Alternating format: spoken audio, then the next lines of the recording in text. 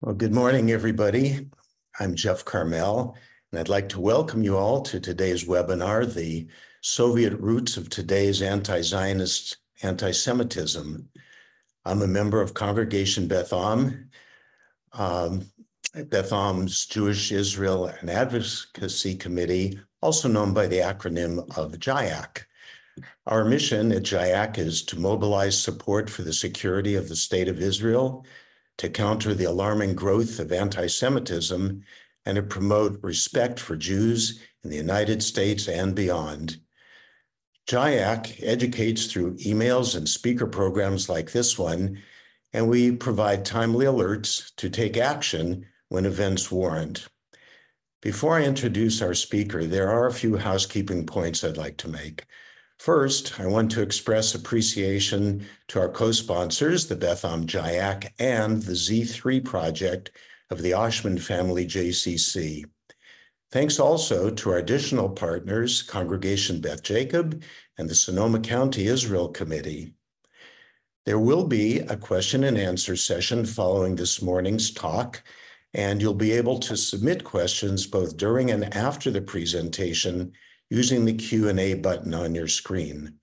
Barb Wyndham, who is also a member of the Beth Am JIAC committee, will be moderating the Q&A.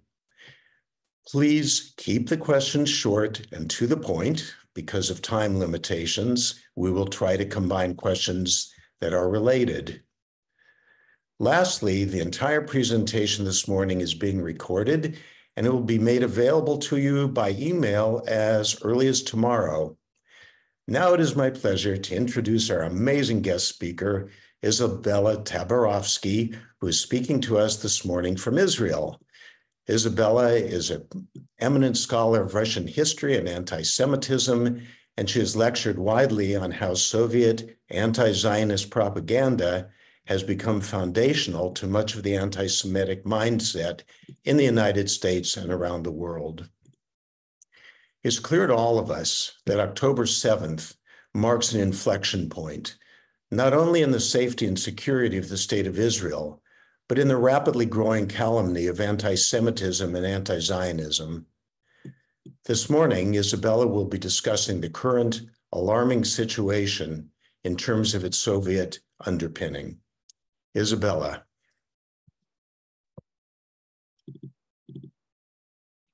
Thank you so much. And it's wonderful to be here.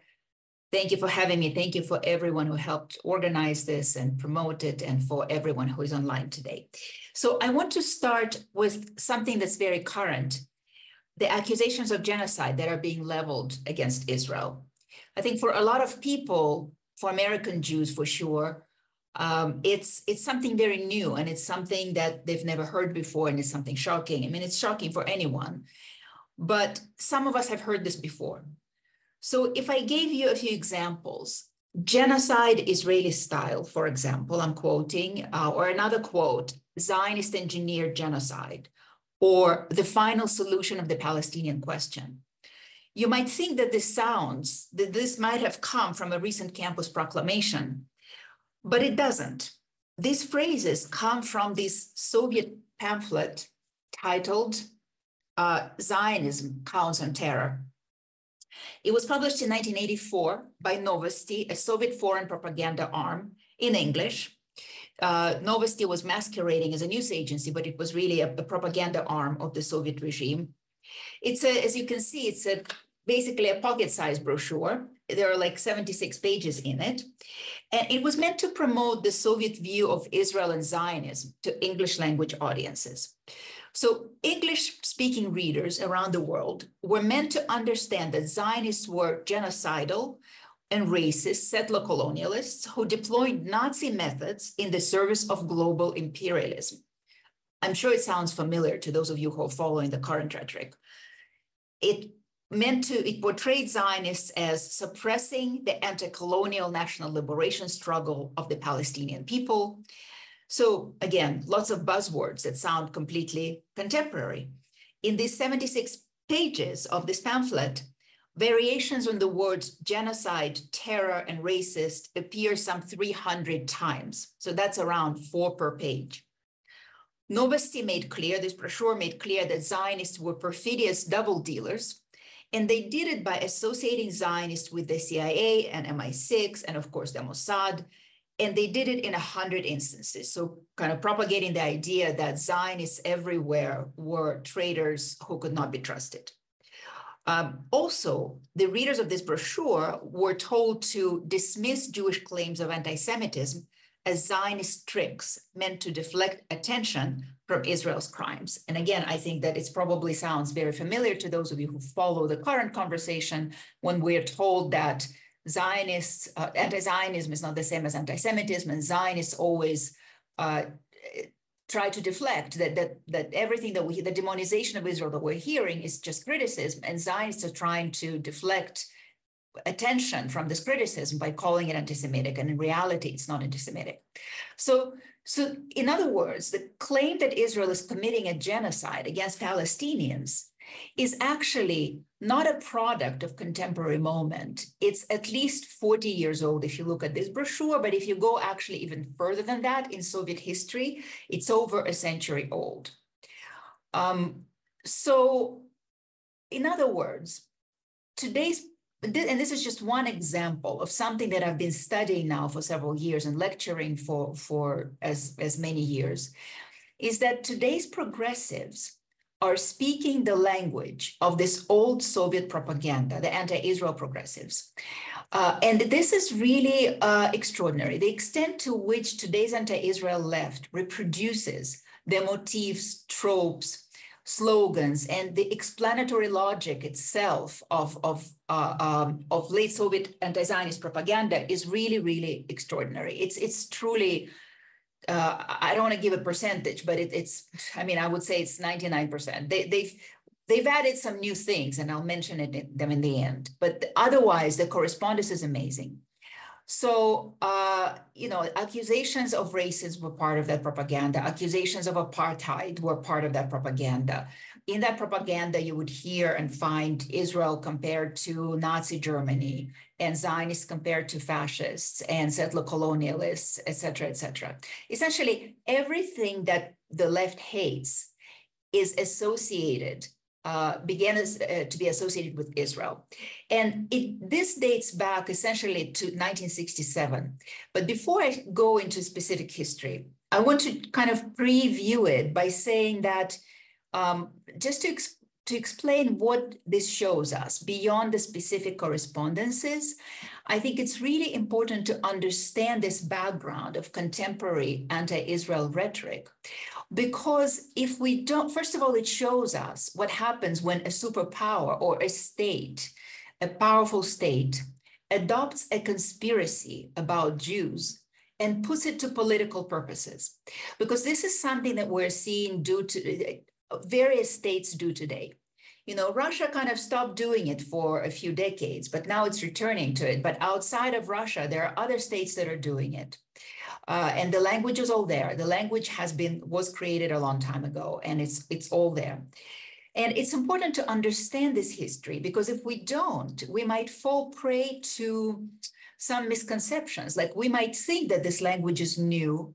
We often say that anti-Zionism is the new anti-Semitism. Well, there is, for me as a Soviet Jew, I grew up in the USSR, it's funny and not funny to hear this, because to call this new is to erase, generations, at least two, I would say probably the entirety of Soviet Jewish, 4 or 5 generations that lived under the Soviet Union, because the USSR was really, in fact, always anti-Zionist, but certainly the experience of Jews who lived after 1967, and not only Soviet Jews, also Polish Jews experienced this campaign. So in order to, if we study this history, then we understand that there's actually nothing new. And we also, when we study it, we understand that we have a very long record of how anti-Zionism is weaponized against Jews. And so when we're told that this is not anti-Semitic, it's just anti-Zionist, then we know to say that it's just not true. Frankly, it's a lie. We have decades of documented history of how Jews were discriminated against under anti-Zionist rhetoric, precisely the kind of rhetoric that we're hearing today. And another reason to learn this history is that if we don't, we might actually think, or fall for a misconception that this rhetoric is a product of grassroots activism, as I think some try to tell us. Well, of course, this is people who believe in in supporting the oppressed versus the oppressor. These are people who support the Palestinian cause. They came up with these ideas, but that is simply not the case. We are dealing here with a very sophisticated set of ideas and rhetorical devices, propagandistic ideas and propagandistic rhetorical devices. And that's what makes it so hard for us to defeat it. It's not just, it's not a product of a group of activists sitting in their parents' garage, their friend's garage, and coming up with a few catchy slogans. It's, there were real propaganda professionals, KGB, diplomats working on this. The Soviet Academy of Sciences worked on this. So we're really facing a very sophisticated enemy, even if the state that produced it is no longer around. So I want to, before we get into the specifics of the history, I want to show you a couple of slides, and bear with me while I do the sharing. Let's see, screen share. Okay, and just a second, I need to put it on slideshow from the beginning. Okay, here we go. So this slide is the cover of a French edition of the Protocols of the Elders of Zion, okay? Produced in the 1920s. I don't think I need to explain in this audience what the Protocols of the Zion are, but what you see here is a picture, a kind of a quintessential anti-Semitic portrayal of a Jew, right? Simultaneously super powerful and less than human, right? It's a spider. It's an ugly spider with exaggerated Jewish features, and the spider is holding the world in its tentacles. By the way, it's a Bolshevik spider because this is the 1920s. We know that it's a Bolshevik spider because of the 5-pointed star on his cap. As we know, anti-Semitism adjusts to the current political situation, right? And in the 1920s, Europe was really fearful of Bolshevism.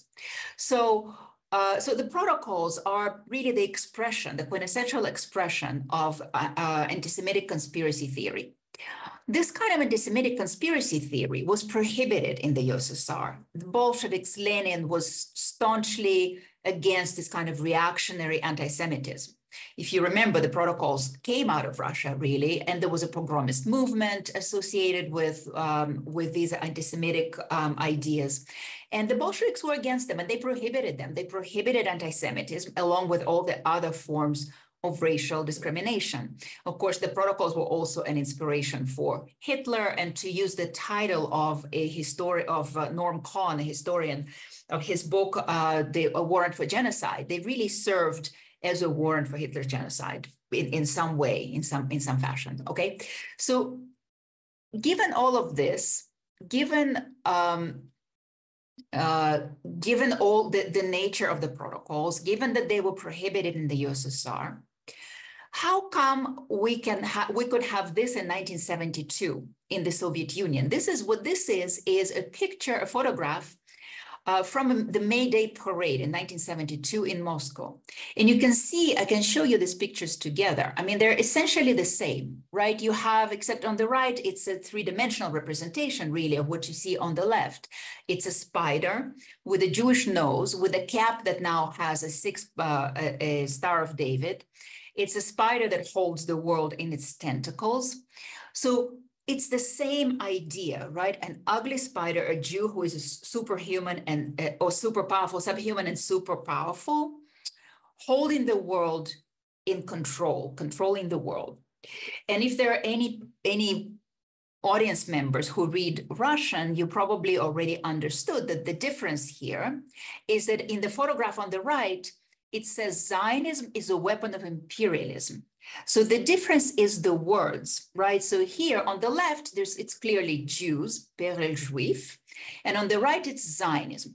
But you know what? The people who are really at the greatest advantage in the audience are the ones who don't know either French or Russian, because for you, it's particularly obvious. You're not distracted by the words. You really see the similarity of the images. And I think this is really important because, in fact, and we'll get later to looking at some of the cartoons and some of the images that the Soviets produced and that we're seeing today, when it comes to images, I think we all understand the image matters much, much more than the words surrounding it. And so whether you're talking about Jews or Zionists, if the image is the same, the import is going to be exactly the same. And the import is going to be anti-Semitic. So I think I'm going to stop sharing for just a little bit and go through some history very quickly. And then we'll go back to, second, oops. Let's see, I'm trying to get out of the, here we go. And stop share. Okay, here we go. Okay, so I want to go through some history just to give you a sense of what the Soviet Union stood for when it came to Zionism and anti-Zionism. And hopefully I'll go through it quickly. So, so the history that's most relevant to us is post-1967, and that's what we're going to spend most of our time on. And I'll explain why 67 is important, and some of you probably have already guessed. But the Soviets were anti-Zionists always. And it's important to understand because today we hear some of the things from the left that the Bolsheviks and the early communists used to say. In fact, based on Marxist-Leninist theory, it rejected Zionism. It rejected Zionism for a number of reasons. According to Marxism-Leninism, Marxism in Soviet interpretation, Jews were not a nation. And so the early Bolsheviks, Lenin specifically, really, and Stalin also, objected to the idea that the Jews were a nation and that they had something in common. If you remember, socialists, Bolsheviks, and then communists were internationalists, right? They believed that all nations need to unite. And in this case, we're talking about class struggle. So the proletarians of all countries need to unite to fight the capitalist class. And so the Bolsheviks would argue that the proletarians, the workers, for example, in England and in the United States and in Japan and in Russia, in Germany, and certainly Jewish workers have more in common with one another than they do with their national bourgeoisie. And so it's very different what the Zionists were saying. The Zionists were saying that Jewish workers are much closer to the Jewish, capitalists because Jews are a nation. So the Bolsheviks rejected this idea. And also on the practical level, Lenin really needed Jewish workers to join the revolutionary struggle. The Jews of the Russian Empire were really the most oppressed people in the empire. And so he really hated the fact that it seemed to him that Zionists were trying to pull the Jewish poor and the Jewish proletariat from this revolutionary struggle. So this is where the tension begins. And what the Bolsheviks are proposing to Jews is they're saying, look, join us in this revolutionary struggle, join us in the building of socialism, and all of the restrictions that you experienced will be lifted. You will have full rights. You can join us in everything. You can do whatever you want, join any profession, right? Go study anywhere you want. We only ask for two things. Give up your religion, because we're atheists, we are against religion anyway, and give up your Zionism. Don't, give up this whole belief that Jews have nationalist aspirations. Certainly the Jews might build their own state in Palestine. And so the Jews who joined the Bolsheviks and the communists, as they become known at some point after the revolution, actually do benefit from everything that's promised to them. They kind of at the expense of essentially assimilating into the Soviet life. But Jews but they experienced for the first decade, they experienced more or less probably equality for the first time in their lives. But Jews who refused to give up their religion and who refused to give up Zionism are persecuted, okay? But then, we get to, and I'm skipping through things very quickly here, but when Stalin comes to power, things begin to shift. Under Stalin, already during World War II, and then certainly after World War II, the Zionism that Stalin preaches, or anti-Zionism rather, that Stalin preaches and practices, acquires very clear conspiracist nodes. So the early anti-Zionism of the Bolsheviks was grounded in theory. I mean, it was biased, it was distorted. Like their arguments, I disagree with their arguments when I look at them, but I see the logic of their arguments. I can understand the logic. I can see where they're coming from. Agree or disagree, their arguments. When you get to late Stalin in particular, you start to see the kind of the rebirth of conspiracist thinking. And Stalin, of course, was famously paranoid, right?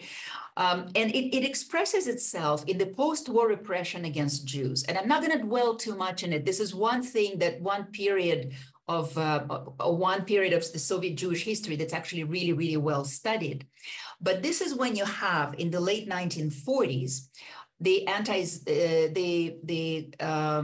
Ruthless Cosmopolitan campaign, when Jews are accused of being in fifth column and are viewed as not being loyal to the country and to the leadership. And this is when you have the doctor's plot. And I'm going to share again, I want to show you a cartoon. So let me see.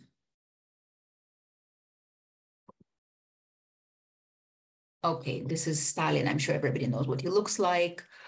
I just wanted to show this, of course, Stalin, this is important to say that Stalin, of course, supported the establishment of the state of Israel, but it was a very brief moment in Soviet history. And he didn't support the establishment of Israel because he suddenly became Zionist. It was because Israel was very much, there were portions of the Israeli society that were very pro-Soviet, pro-Stalin. You can see this is from a parade, I think in Tel Aviv or in Israel at some point in the 40s. These are some of the brochures that Israelis put out. So, and Stalin also hoped that Israel, because of this, that Israel would become sort of a foothold for the USSR in fighting British imperialism in the Middle East.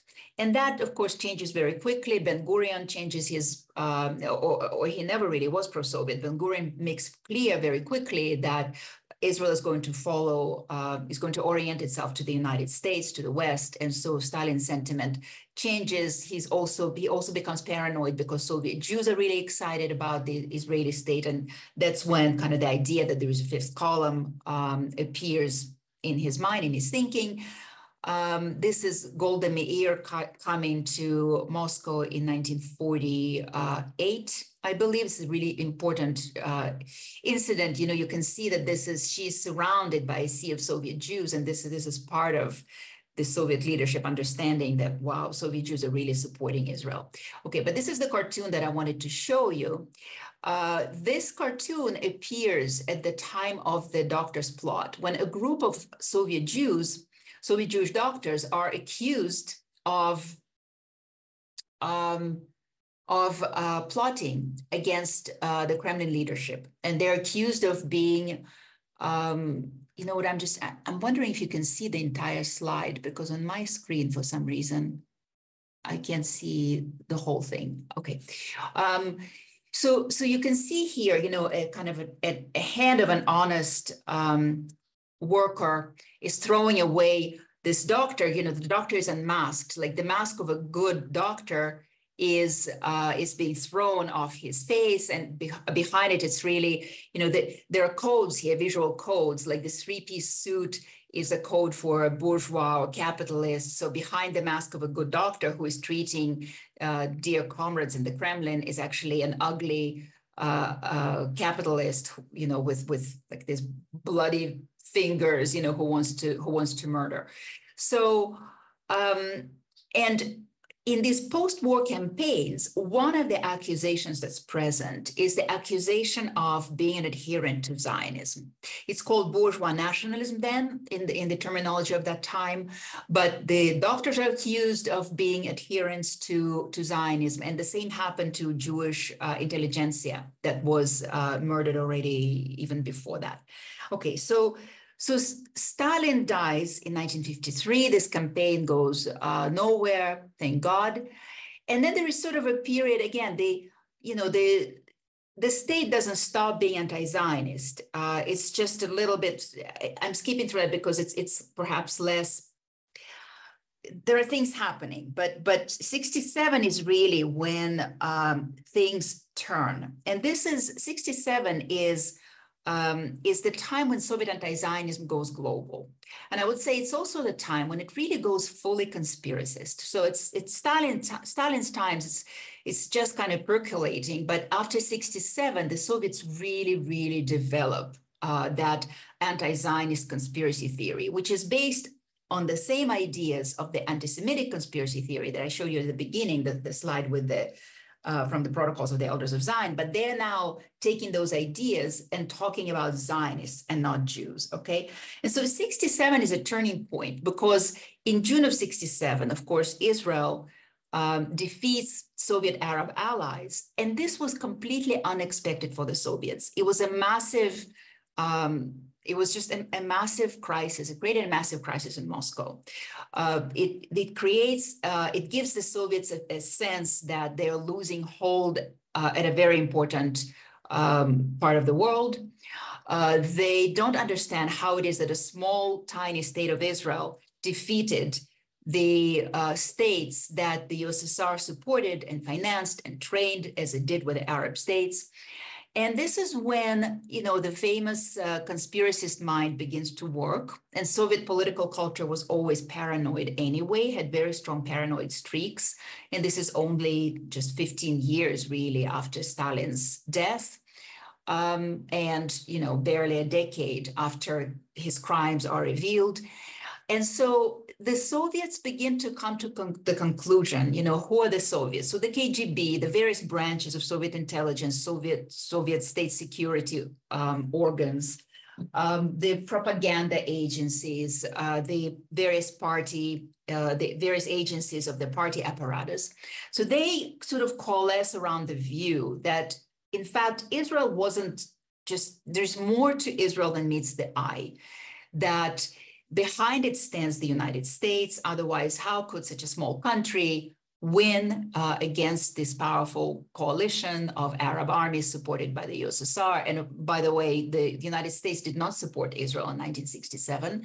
And because the Soviets are also used to looking at everything through the ideological lens, they begin to look very closely at the ideology of Zionism. And again, it's not the first time they're doing it. They have studied it before. The KGB has looked at it carefully before, but now they really begin to elaborate very complex theories about Zionism being kind of this all-powerful ideology that's present everywhere, that controls everything. So they begin to look abroad.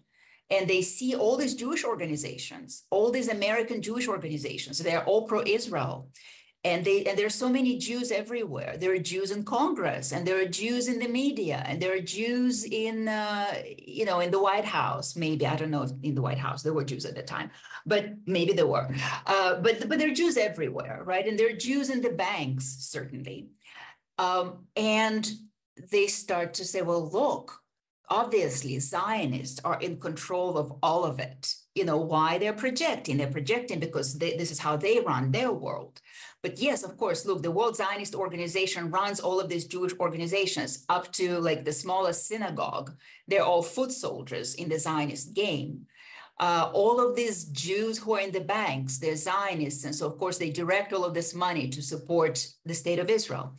And then they see another thing. They see that 1967, Israel's victory had really inspired Soviet Jews. And Soviet Jews, after the freeze and terror of the post-war years, are beginning to wake up to the meaning of their identity. They're beginning to wake up to the notion that, wow, look, you know, for the first time, they see something positive about being Jewish, that, look, there is a Jewish state that has delivered such a massive blow to so many, you know, to massive armies. And they get really inspired, and they want to learn Hebrew, and they want to understand more about Jewish history and Israeli history and religion. And they can't do it. They're prohibited. It's not allowed, because what's happening after Stalin is that the state sort of stops fighting Jews explicitly, but it kind of embarks on this course of gradual creeping assimilation, sort of like the less we talk about them, the quicker they will assimilate. Well, 67 is a point at which Soviet Jews refuse to continue assimilating, or a large portion of them continues. And so this is where the refuseniks struggle begins. And American Jews, there's a campaign by American Jews and Jews elsewhere, everywhere really around the globe in support of Soviet Jewry. And this too, the Soviets begin to see through this conspiracist lens. They think, well, this is all Zionist machinations, the same World Zionist Organization and all of its foot soldiers, they are trying to undermine our country from within by inspiring immigration. And so the whole this massive campaign develops, targeting Zionism and targeting Israel. So I want to show you some slides here. So this campaign produced just an unbelievable amount of literature to begin with, okay? Hundreds of books. These are all in Russian, but many of them were translated into numerous languages, English and French and Spanish and Arabic. Like hundreds of these books were produced with the help of the Soviet Academy. Here are some examples of the English language books. These are brochures, kind of like the one that I showed you at the beginning. So again, just a fraction of what was produced, and again, only in English. You know, Novosti, the same organization that published the Zionism Counts on Terror that I showed you, the foreign propaganda arm, translated them into every language under the sun. So something like this you would have, again, in French and in Arabic and in Spanish and various African languages and Hindu and every language that the Soviets wanted. If the Soviets wanted that country to take on these ideas, and they would produce literature in that language. These are some slides from the campaign in Poland. So the same idea. You can see there is a poster in the back rather, which says, basically, Zionist dirt. There's a guy with a broom clearing out Zionist dirt. So that was a massive campaign organized by the state in 1968 with inspiration from Moscow. Here's another slide from that. And so what were some of the messages of this campaign? So here I have a comparison between the Protocols of the Elders of Zion and what Soviet propaganda said. I mean, the comparisons are really very direct, you know, so the protocols talked about the danger of international Jewry that wants to control the world. Soviet propaganda talked about international Zionists, international Zionism. You know, the protocols talked about Jews controlling global media and world politics and manipulating world events behind the scenes and indoctrinating the youth with poisonous ideas. And Soviet propaganda said the same about Zionists. Zionists control the world, Zionists control global affairs, Zionists indoctrinate, manipulate, etc. And this is something that you see today in various forms. So I wrote an essay just before, it was published right before October 7th, called The Cult of Zionism, or Cult of Zionism, in Tablet. And so I described there the ideas that we see expressed by the so-called Institute for the Critical Study of Zionism. And you see this kind of conspiracist thinking there, like Zionists are everywhere. Zionists are, you know, they control what American police does, and they somehow, yes, it's just, like, they're everywhere. You have to see it to really understand what they are in Central America, and they are in India, and they undermine things everywhere. They undermine everything that the left wants to achieve. Zionists are there to undermine it. Okay, this is a direct kind of descendant of Soviet thinking. The Soviets used to say that Zionists are anti-communist, they are anti-socialist, they hate the USSR, they hate progressive people. And this is really what we're seeing today. Okay, let me see before I get into some specific comparisons, if I've said everything that I wanted to say here as a fundamental. Well, yeah, so let me just say a couple more things. I mentioned books and brochures, but also, you know, the Soviets produced, I mean, this is an example, it's in Russian, actually, so in Russian and English. So this is an example of a Soviet theoretical journal called The Problems of Peace and Socialism. It was translated into 26 languages. The journal that was produced in English, the World, I actually can't see it here, the World Marxist Review, it was published in Canada, and it's an exact translation. There's some really outrageous articles there about Zionism. This was a journal that kind of signaled to the entire international communist movement what to think about various important issues. And so if you wanted to know what to think about Zionism, you would turn to this. So this is just one example. And they distributed this journal in 146 countries. And so there were just countless magazines and journals that the Soviets produced. They also financed a lot of left-wing media, far-left media, certainly communist publications, in the US, just everywhere. They financed communist publications, which at this time all begin to publish anti-Zionist articles along the very same lines that Soviet internal propaganda publishes. There are radio broadcasts. Soviet embassies begin to work to propagate these ideas. There are records of Soviet embassies, in fact, working to instill these ideas among the local populations and local elites. There are international conferences that the Soviets organize. There are front organizations. There are various symposia. And it's interesting is that whatever the Soviets organize, let's say they organize a symposium in support of, South Africa, for example.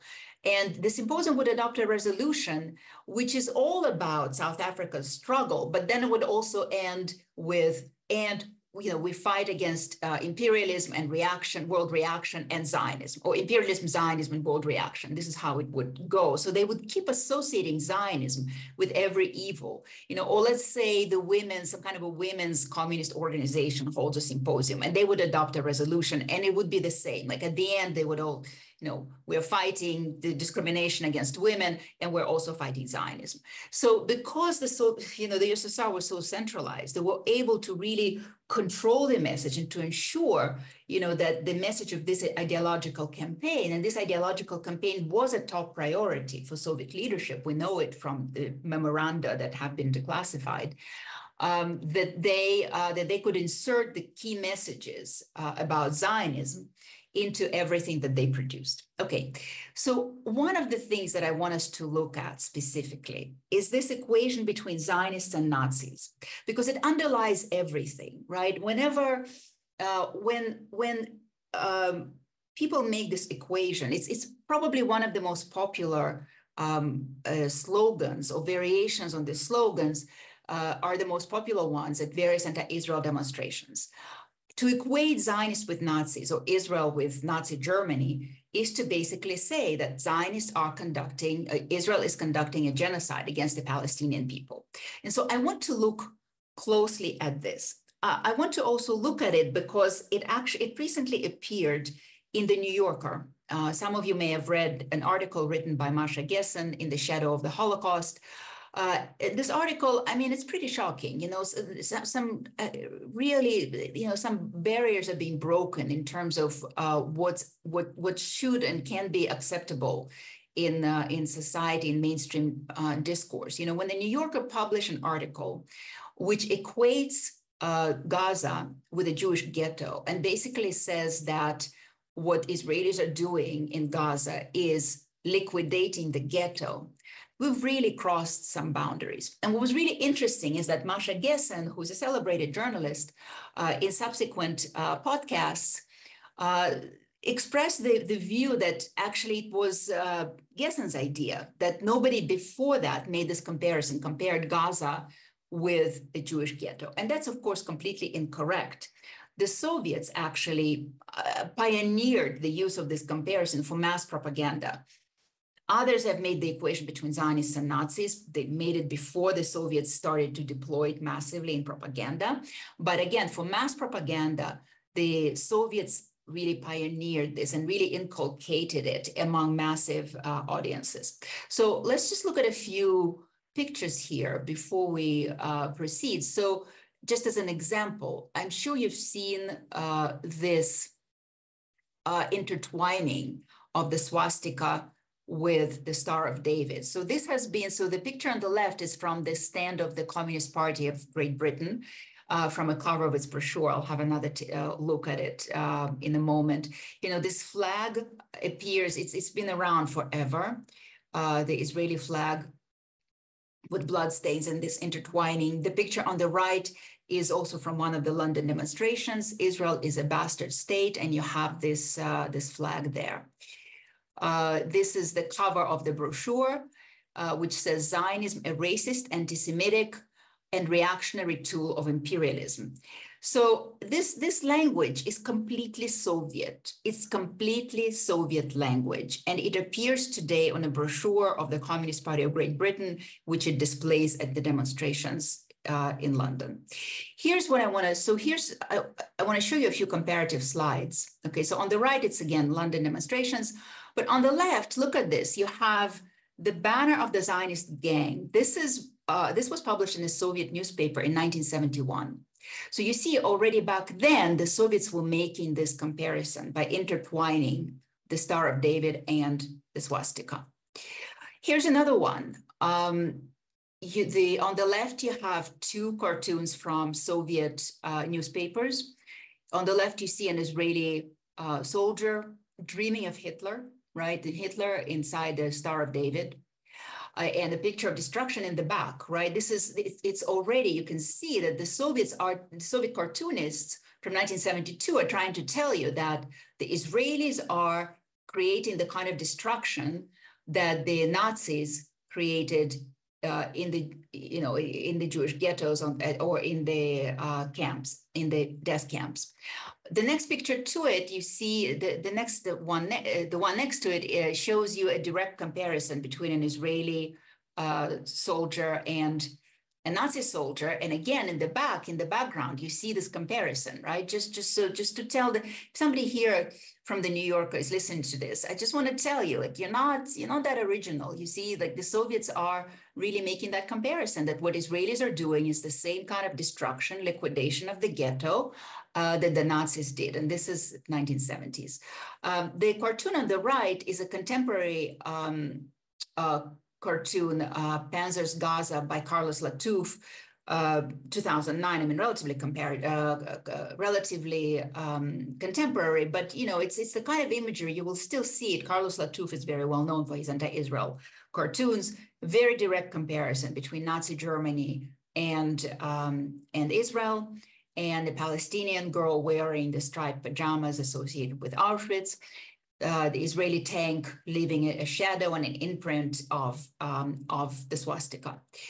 So again, very kind of long existing comparisons.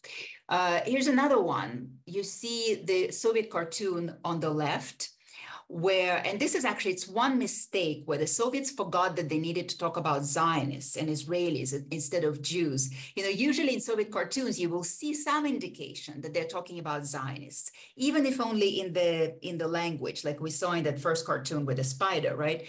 But here, there are actually no indications that they're talking about Zionists. This is a Jew with a blood dripping axe, right, with the Star of David on it, even with a horn, deeply classical anti-Semitic image. And the shadow, of course, is Hitler. The image in the middle comes from the Holocaust, Iran's Holocaust cartoon context. So a Jew looking in the mirror sees Hitler. And here on the right, we see again from some of the recent demonstrations in London, I believe, where there was a comparison between Netanyahu and Hitler. There are lots and lots of these that have appeared over the last few months since October 7th. Here's another example. What you see on the left is the cover of a book by Mahmoud Abbas, which he based on his Soviet dissertation, which he defended in 1982. So again, to show you how far these comparisons go, in his dissertation, he essentially equates Zionism with Nazism. He talks about the supposed collaboration between Nazism and Zionism. I have a whole article about that if you're interested in Tablet. It's actually a pretty fascinating story of that dissertation. And on the right is, again, this is from London, Zionism is the new Nazism. At the top is just a placard that I think one of the most popular ones that we see. Here are a few more examples. Netanyahu, Hitler would be proud. Stop doing what Hitler did to you. So these are, again, the Soviets, I was just actually looking at some articles from 1967 in Soviet produced English language press. And so they already talk there about, Jews need to stop. Jews are doing what Hitler did to them, so this is how far it goes. we'll skip through this. It's the same idea. Well, I'll just say a couple words. I mean, basically, you have an Israeli soldier who is receiving a blueprint of Auschwitz from a Nazi ghost. And in the back, you have, again, it's kind of I think a hint at the destruction of a ghetto. There is a wall, right? So, and on the right, it's very clear. It's a very simple image. It's obvious that, Israelis are building Auschwitz around Temple Mount. Okay, just a few examples, contemporary, again, that kind of Soviet tool of an Israeli looking in the mirror and seeing a Nazi, and the Palestinian is equated with a Jew.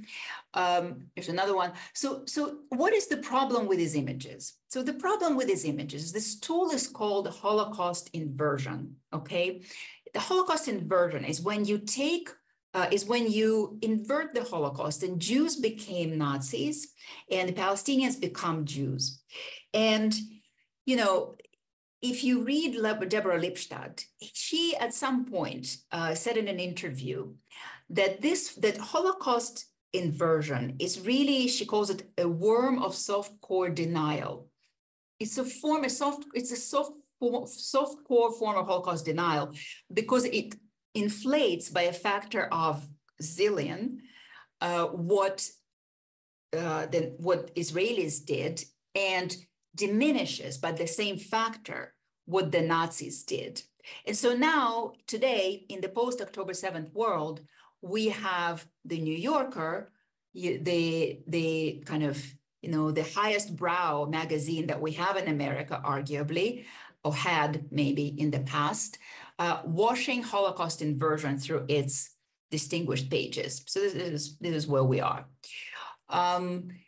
Okay, these are just a few contemporary pictures, but okay. So having said that, progressives really repeat Soviet propaganda with extraordinary accuracy, I want to say also that there is one way in which they have outpaced the KGB, and they have outpaced it by with their slogan, "From the river to the sea, Palestine will be free." That slogan, okay, I think I'm done, so I'm going to stop sharing. So that slogan is a new invention. I don't know its origins, but it's not present in Soviet literature. And what's remarkable about it is that the Soviets were always very careful to say that Israel had a right to exist. And I think they did it for a variety of reasons. They understood that if they denied that Israel had a right to exist, they would, first of all, play into Israel's own fears. They would also sound like Nazis, frankly. They remembered that Stalin voted for the creation of the State of Israel. And so there was a big measure of hypocrisy here, because the Soviets, of course, financed Israel's genocidal enemies. But outwardly, they always said that Israel, of course, absolutely has a right to exist, and everything that we're saying and doing, it has nothing to do with Israel, eliminating Israel. Israel exists and has a right to exist. And yes, so Israel has a right to exist. But what they called for was not for the elimination of Israel, but for an Israel without Zionism.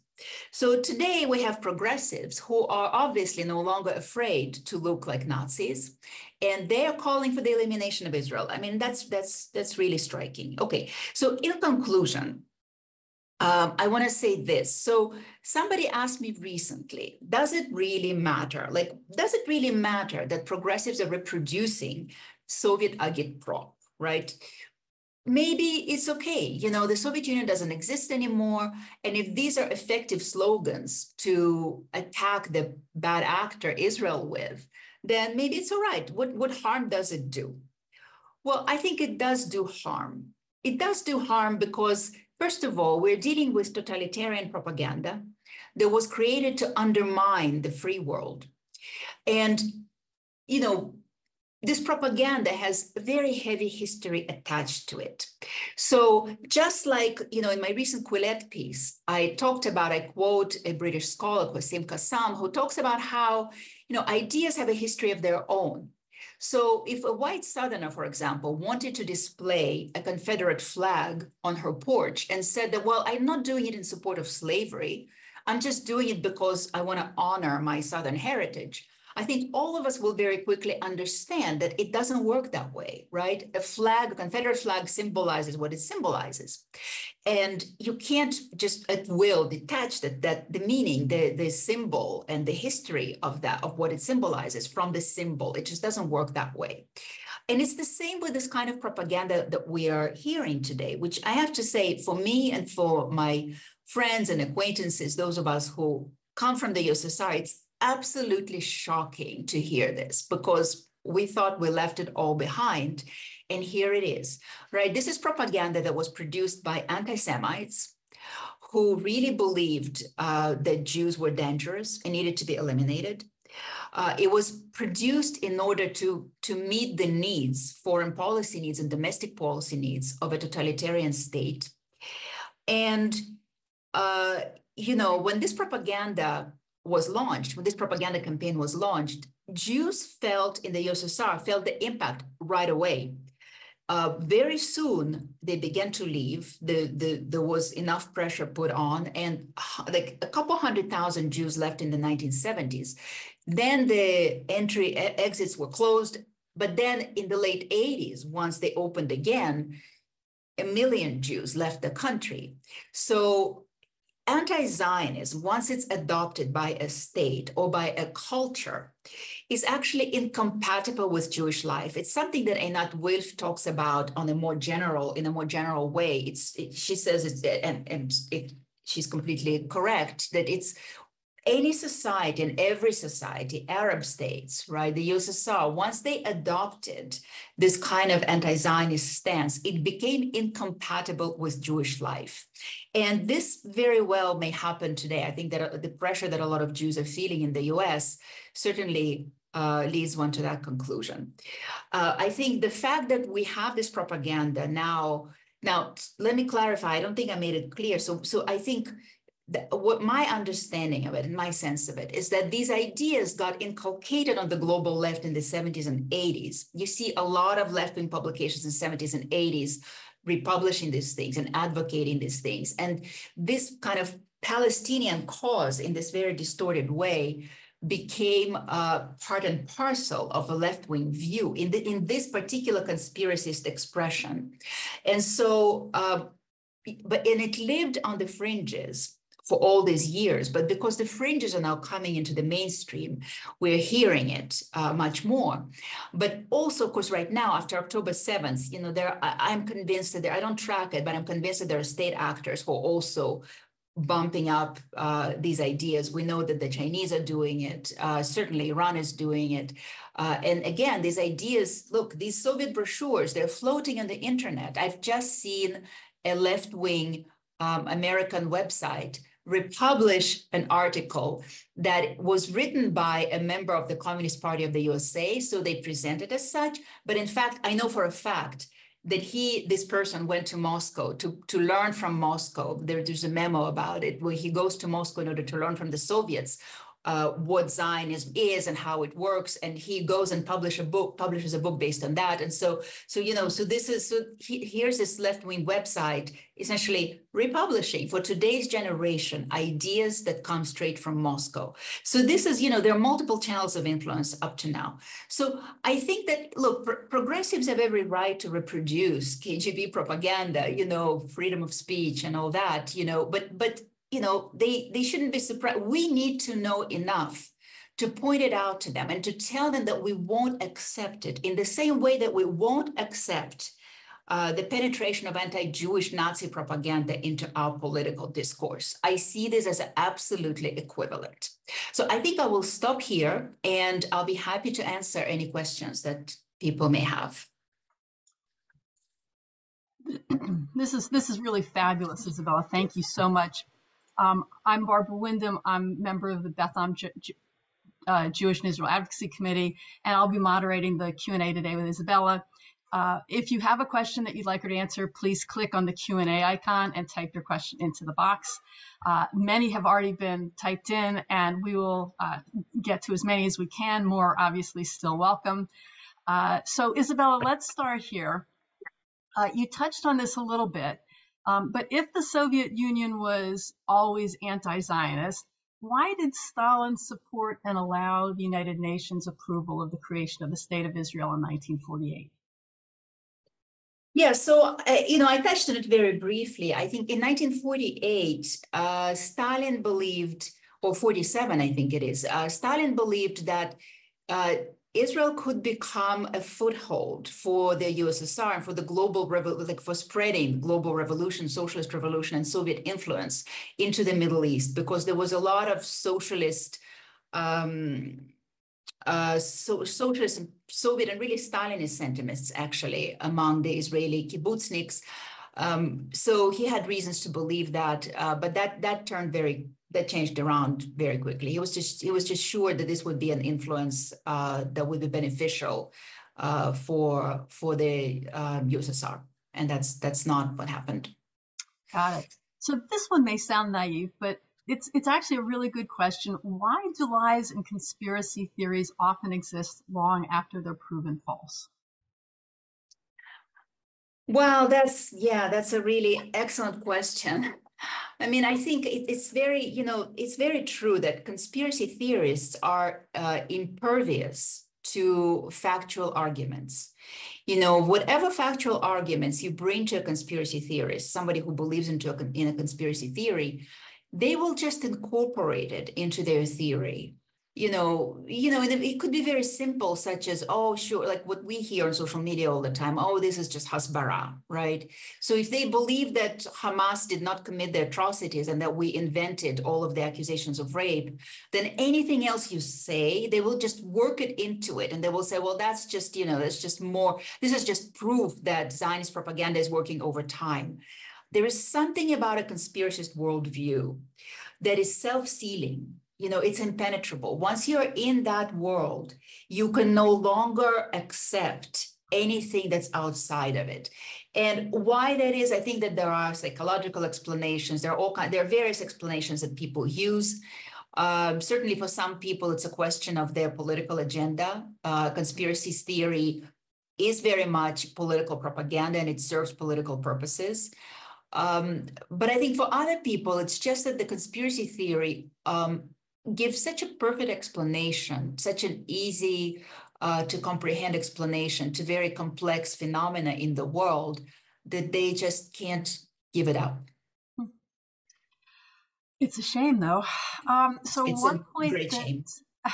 One point that somebody brought up is that that the socialist Jewish parties associated with Bolsheviks were anti-Zionist, much like liberal Jewish people and organizations in the U.S. today. So they're sort of associating the Socialist Jewish Party. Let me see. Oh, okay. So can you connect the Socialist Jewish Party's association with the Bolsheviks, who are anti-Zionist, the same way liberal Jewish people and organizations in the USA are today? So they're basically saying, do you see similarities, and can you elaborate on this, please? There may be similarities, especially if we're talking today about, I would say maybe it's not I don't know, all of this terminology is really confused and mixed up right now, but there's certainly a group of, Jewish socialists today who link themselves to the Bund, the Jewish Bund of the Soviet era or the revolutionary era. But, this comparison falls apart at the point where you have to understand that the Bund existed, the Jewish socialists at the time were arguing against Zionism before the Holocaust. They were arguing against Zionism when Zionism hadn't yet proven itself. It hadn't yet proven that it is capable of saving Jewish lives. And so at that point, that discussion is very valid, right? This is something, Zionism is still very abstract. It still hasn't, the state is not established. It's completely valid to argue against it. Today, we're essentially talking about unbirthing a state, right? When we're talking about being against Zionism today, and today Zionism is really understood as being in supporting the right of Israel to exist.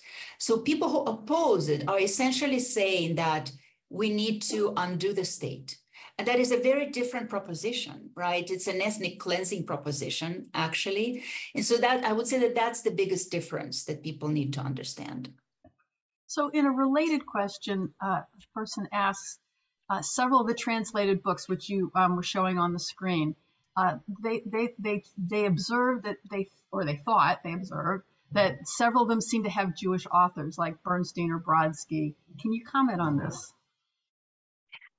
A very excellent observation. So the Soviet anti-Zionist campaigns always used Jews very actively.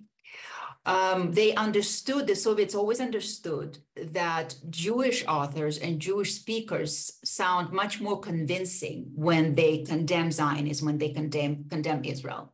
So there was the authors of the books, first of all, I'm convinced that some of them are pseudonyms because they just don't appear anywhere else. And we know of some cases where somebody who was not Jewish was very active, prolific, anti-Zionist, conspiracist, anti-Semitic, really like anti-Semitic writer, used Jewish pseudonyms in order to create credibility for himself.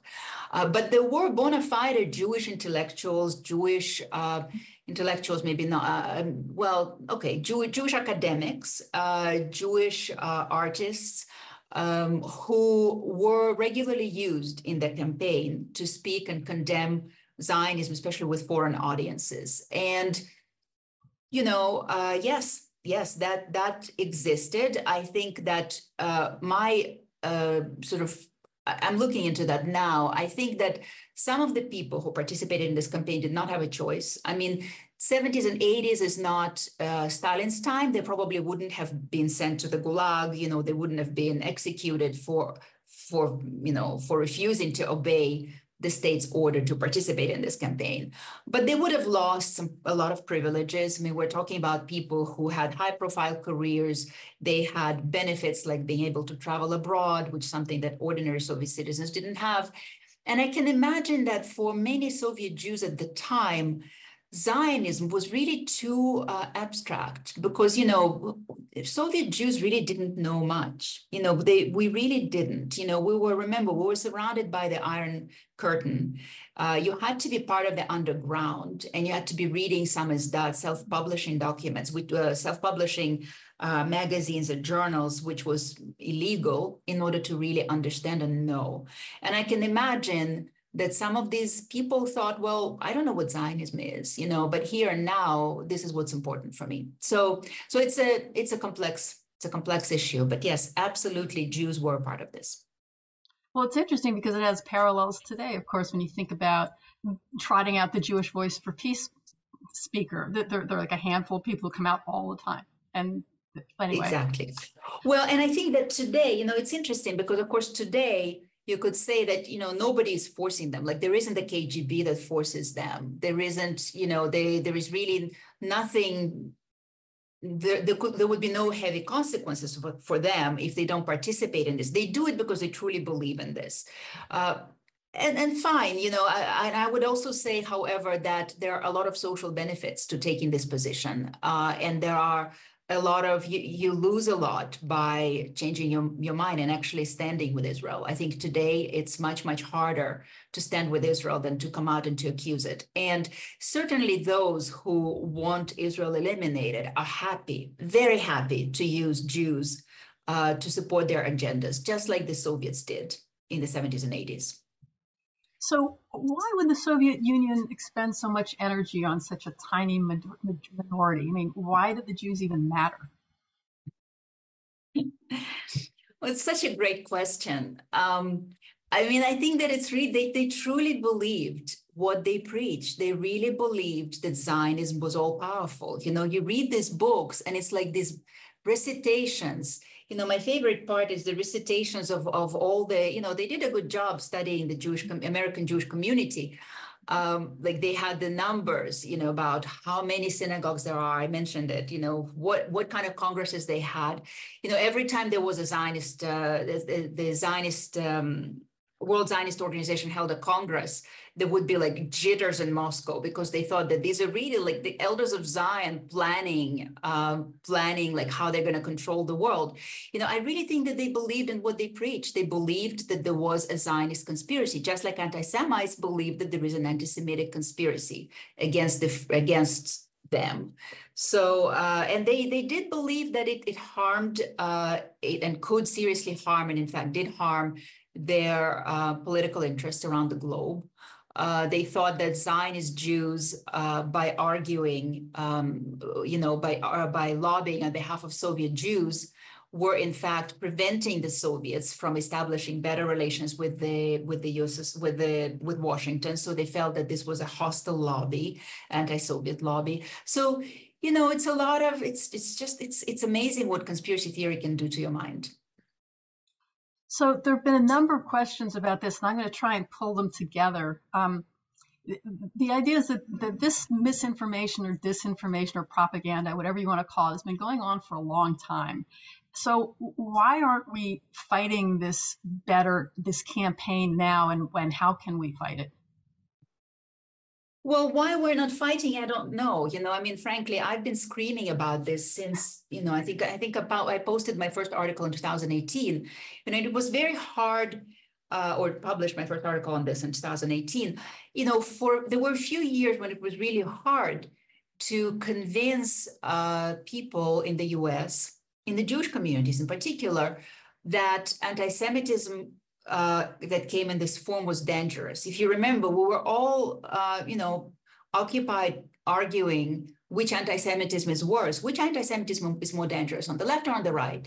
And the answer was always, well, on the right, because they're armed, and they are, and of course, I think in the United States, Jews have always been conditioned really to look to the right as a source of danger, completely understandably, and it's correct. It's just that it's only partial. For those of us who come from socialist countries, we really understand through the history of our own families and our own personal histories how dangerous left-wing anti-Semitism is. But it was very hard to convince people that that was the case. And so we missed a lot of opportunities, and the anti-Israel left was prepared. They never stopped for a moment. And so I think that a lot of people are understanding this now after October 7th. It's becoming a lot clearer for a lot of people, but we are behind in a lot of ways. And well, how do we do it? Look, propaganda is notoriously hard to fight, especially propaganda that received such massive infusions of state resources. What are you going to do? Invent your own? You can't, and truth never sounds as exciting as propaganda, unfortunately. Propaganda hits you on the emotional level. This is how they worked. I think that our only weapon, and it's a long-term weapon, there are no shortcuts here. We're never going to win just by financing, or by refining or finessing our talking points. The answer is education. We have to be educating ourselves and our children from early age. They need to understand. American Jews are very good. I'm an American Jew, by the way, too, so I'm just like native born, I would say, maybe American Jews who grew up in the US. I think understand very well kind of the contours of the history of Nazi Germany and Nazi German anti-Semitism. Well, we need to develop at least a similar understanding and insights into Soviet history and Soviet anti-Semitism. And that means developing new courses and developing new ways to teach it. I don't see any other way. The only way to not let propaganda affect you is to know it, to recognize it, and to kind of to have enough critical thinking to be able to kind of reflect it away from you. I don't have short-term solutions, I'm sorry to say. So am I, and so is everybody on this call, I'm afraid. But so there's a related question here that I'm just going to pull up. College students hear so much Soviet-based propaganda on campus, though many of them may not know that. If you were speaking to a group of Jewish college students about anti-Semitism and Zionism, what would you most want them to understand if you could boil it down? Well, I think I would say that this is the words that they're using and the terms that they're using, the ideas that they're using were produced by a repressive state that oppressed ethnic minorities, that was highly illiberal, that was against every notion of freedom. I mean, I don't know if the notion of freedom resonates with today's students, but I think that's the point that I would make, you know, that this emanates from a totalitarian state that oppressed its Jews and lots of other minorities. And by repeating that, we're giving a boost to these ideas. You know, and I also always emphasize that criticism and demonization are not the same. And what this propaganda does is it demonizes, it doesn't criticize. And I think that we really need to, like, we need to teach students need to understand the difference between demonization and criticism, because Israel is criticized plenty. Jews criticize it, Israelis criticize it, and it's completely fine. You know, it's unpleasant for pro-Israel people to hear it, but it's completely fine. It's not anti-Semitic, but there is one category of language and rhetoric and thinking that's conspiracist and demonizing. And this is what we need to avoid. So helping to separate out what's conspiracy theorists and demonizing versus what's fair criticism. And that's yeah. Exactly. I'm going to change course here for a minute. There's a question here that's it's a little different. It says, given your background in Soviet history and anti-Semitism, can you talk about the anti-Semitic ideology that dominated historically in Ukraine and whether it's changed in the current day? And if it is still there and it hasn't changed, then how did Zelensky get elected president? You know, that kind of takes us off course, to be honest with you. I think I want to, I kind of want to skip this question, but look, I mean, I'll say a couple of things. I think that the fact that Zelensky got elected says something about the presence or absence of anti-Semitism in Ukraine. I mean, I really don't think that Ukraine suffered from more anti-Semitism in recent years than your average European country. The fact that, you know, the election of Zelensky says much about it. You know, right now, Russia is using the accusations of anti-Semitism against Ukraine for propaganda purposes. I find the language that they use pretty disturbing. And I don't know, I'm sorry. I think I'm just gonna skip this only because, you know, I haven't followed it as closely recently. And so I don't want to be inventing things. That's perfectly fair. So yeah, there are lots more questions asking what can we do, but we're not going to get a magic bullet, so I'm going to skip some of those because you've already tried to do some of those.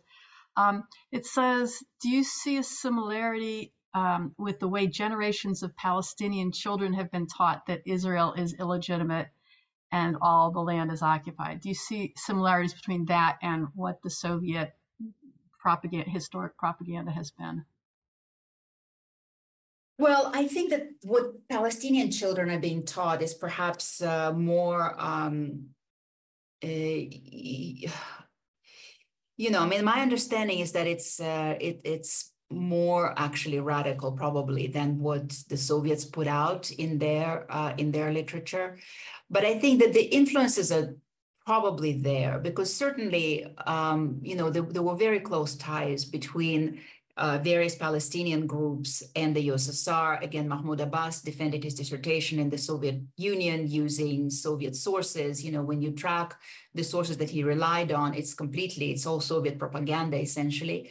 Palestinian groups trained in the USSR, you know, they underwent military training, and the Soviets were always very thorough in also giving propaganda training. So I'm sure that some of the language that's there probably comes from kind of Soviet thinking, but I also think that you probably have a lot of kind of Arab anti-Semitic, anti-Zionist propaganda there as well. So I'm not an expert on Palestinian textbooks, but this is my sense. Now, it's maybe an opportunity to say, I think that what Soviet propagandists did, they didn't claim necessarily originality of ideas, right? Sometimes they borrowed ideas from other places. So for example, we know of examples of Soviet propagandists borrowing ideas from Arab anti-Semitic propaganda. So one of the well-known Zionologists, as they were called, so kind of this fake four experts on Zionism who produced a lot of this anti-Zionist literature. He was an Arabist by training. Actually, several of them were. So, and he served as an ambassador, Soviet ambassador not an ambassador, in the embassy, in Soviet embassy in Egypt, in Cairo, at the time when there was an institute for anti-Israel propaganda that was run by a former Nazi then in Cairo. And so he picked up a few brochures from that institute and he quoted them, or he didn't quote them, he borrowed from them, but people traced the source of these borrowings to these brochures. So what am I saying is that Soviet propagandists might borrow from, let's say from Arab propaganda. They frankly borrowed a lot from Nazi propaganda as well, from Nazi anti-Semitic propaganda, of course, without attribution. The equation between Zionists and Nazis, actually, Robert Wistridge, a great scholar of anti-Semitism, saw the British Foreign Office, people in the British Foreign Office make this equation, I think already in the 1930s, before World War II. So, but here's the thing, it's one thing if a couple of anti-Semites in the British Foreign Office make these comparisons between themselves and it stays in their documents. And it's one thing when, I don't know, Egypt had pretty powerful propaganda machine, but I'm going to guess nothing compared to the Soviet propaganda machine. So it's one thing when, Egypt puts out a brochure and it remains wherever it remains. And it's completely different. It's a different thing when Soviet propaganda picks up these ideas and then broadcasts them to the entire world, right? 150 countries, dozens of languages, and repeats it over and over and over again and inculcates it via various means that I was discussing via different channels. So I just want to be clear that I think that it was a two-way street. They often picked up what Western Jewish intellectuals published, anti-Zionist intellectuals published, and they would incorporate it into their brochures, and they would even quote them. A lot of times it was a distortion, it was decontextualized, but what they were really good at was at synthesizing things and then creating force multipliers to just kind of boost these ideas and make them available to everyone. So sorry, I just made this jump because it was an opportunity. It's actually really interesting and helpful for all of us to understand. Mm-hmm. There's a very specific question about something happening locally here. It says, we're about to have a city council meeting at which anti-Israel protesters are likely to use a Holocaust memorial event to equate Israelis with Nazis. And they're going to repeat much of the propaganda that you cited in your talk today. So the questioner says, we will have a chance to speak briefly as well. What would be most important to say in our response?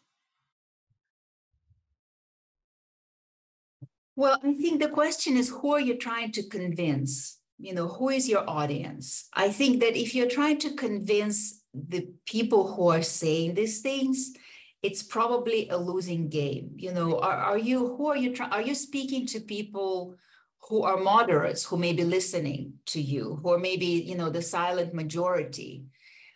I think that these are the people that we want to be speaking to. And if these are the people, because you will never convince the radicals. And I think it's a losing fight. I think the fight is really for the moderates, for the people who maybe are confused by it's a very confusing moment for someone who is well-intentioned, but doesn't know much.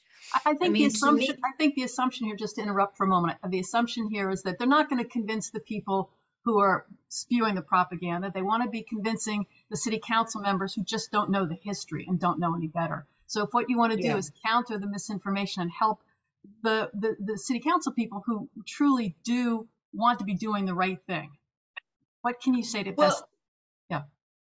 Look, you could go for example, do what I did in my Quillette piece, which is, if you're going to be equating Gaza with the Jewish ghetto, well, then let's look at that comparison.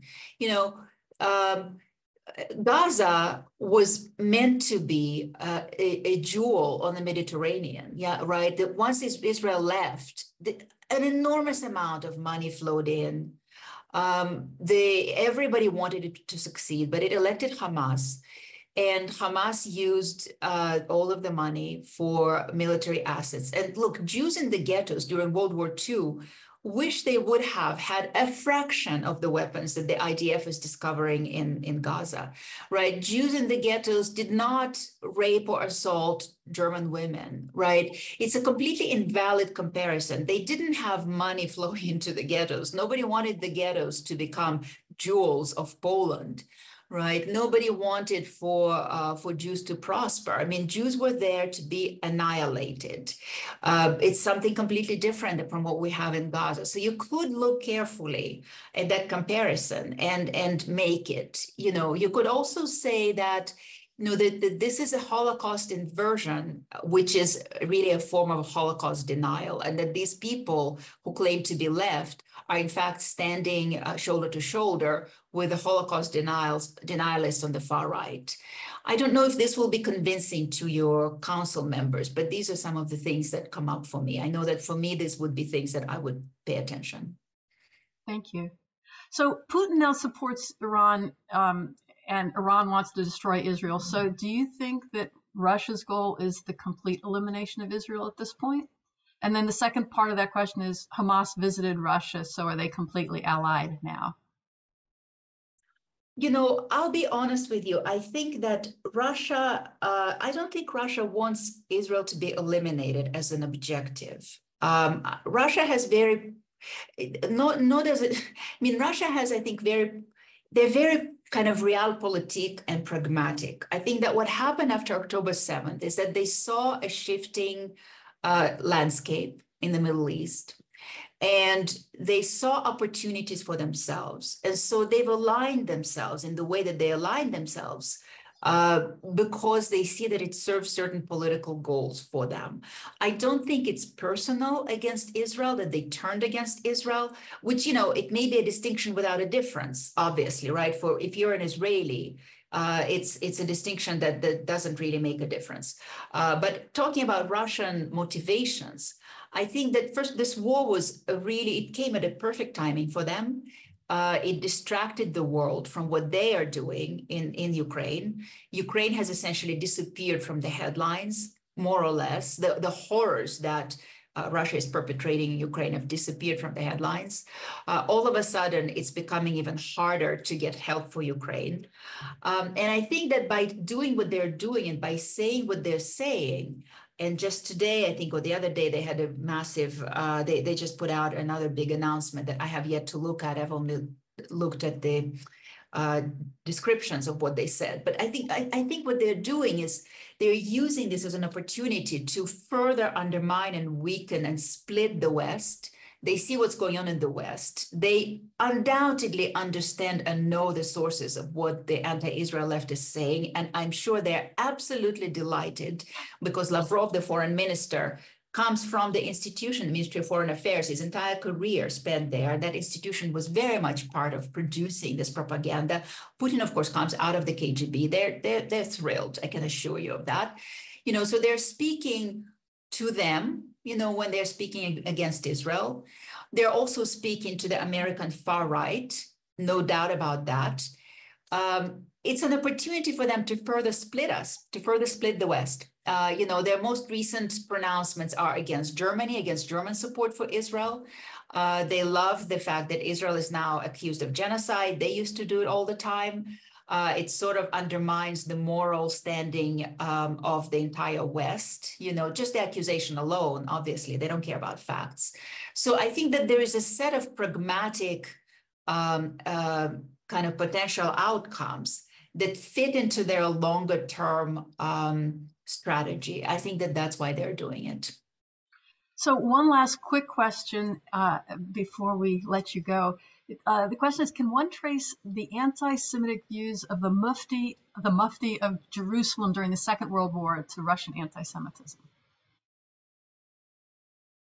Well, I don't know. I think Mufti is something else. I think it's a separate story. I'm not an expert on the Mufti, but I think that's before.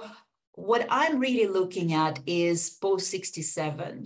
That's when the international influence really is felt very heavily. I think Mufti is before that. I think there are other influences there, most likely. Well, I'm going to take this opportunity to stop here and thank you, Izabella. This is really a fascinating presentation and a very helpful conversation, and I think we're all really much better informed. And as we come away from this webinar, we'll be, having a whole different frame of reference. So I really, really appreciate your time. And thank you so much. A pleasure to be here. Thank you. And thanks to all of you, the rest of you who came out to care about this topic and to come together and learn with us. If you